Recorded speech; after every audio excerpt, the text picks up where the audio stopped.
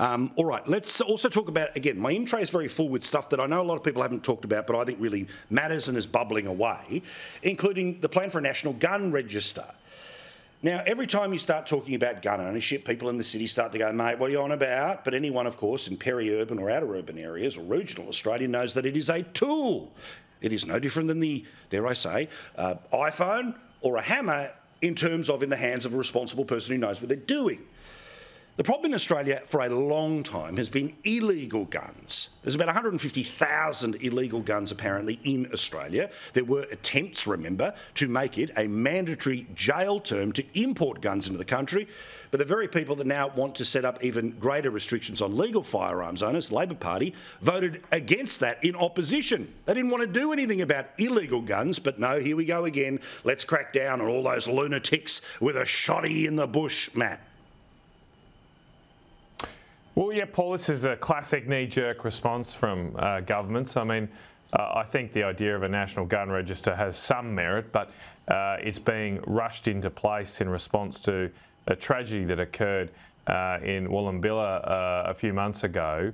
There's no suggestion, though, that somehow a national register would have stopped this tragic event.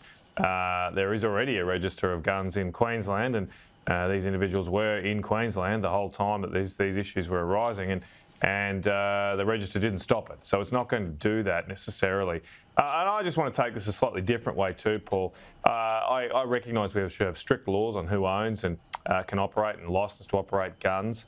But at the same time, if we're spending $360 billion on nuclear subs and we are somehow worried that we could face a threat in the future, it's also important that we do train some people to be able to use firearms, as Ukraine has found out in the last few years.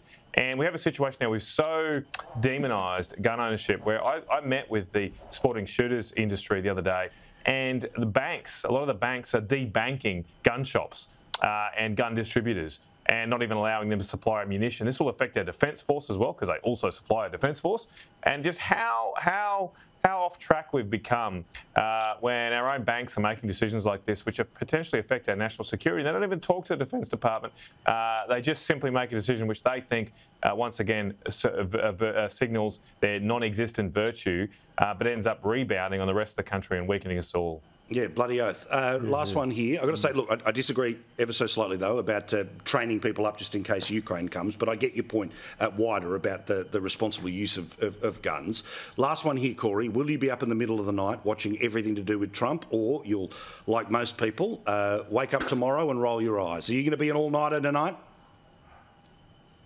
You know what? I was an all-nighter last night because I thought it was last night that he was lobbying up in New York. So you just watched a plane. I probably will wake up and just flick it on, mate. I was all over the joint. So I will. I'm absolutely fascinated by this because I think it is a turning point for America, right? Whether you like Donald Trump or not, I think this is one of the most outrageous acts of political bastardry that we have seen, and it's the stuff of Banana Republic. So it really worries me, but I'm fascinated by it.